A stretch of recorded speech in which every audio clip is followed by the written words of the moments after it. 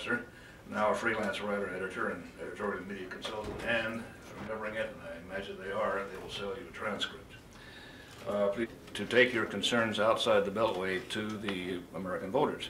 And the other one I have is... Today we see that structure crumbling under an administration blinded by ideology and a callous indifference to the realities of the world around it.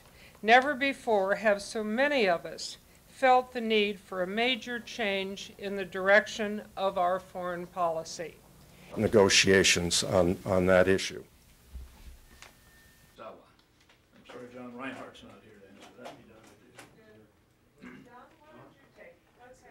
Because the Pollyann-ish assumptions that were made by the administration in going in there, that we would be, bouquets would be thrown at us and so forth.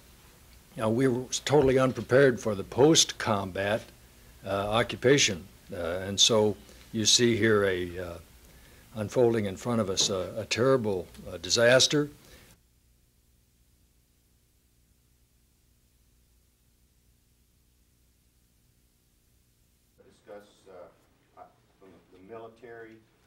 Critique. The Bush administration has shown that it does not grasp these circumstances of the new era and is not able to rise to the responsibilities of world leadership in either style or substance.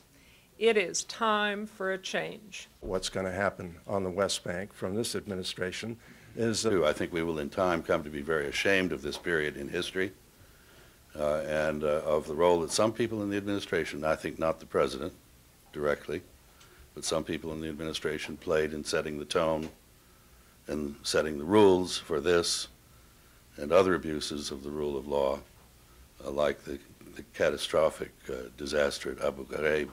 As the West Bank, it's apparently been abandoned in favor of complete support. That is an avenue and all the skills of the media, and if you don't have anything to sell,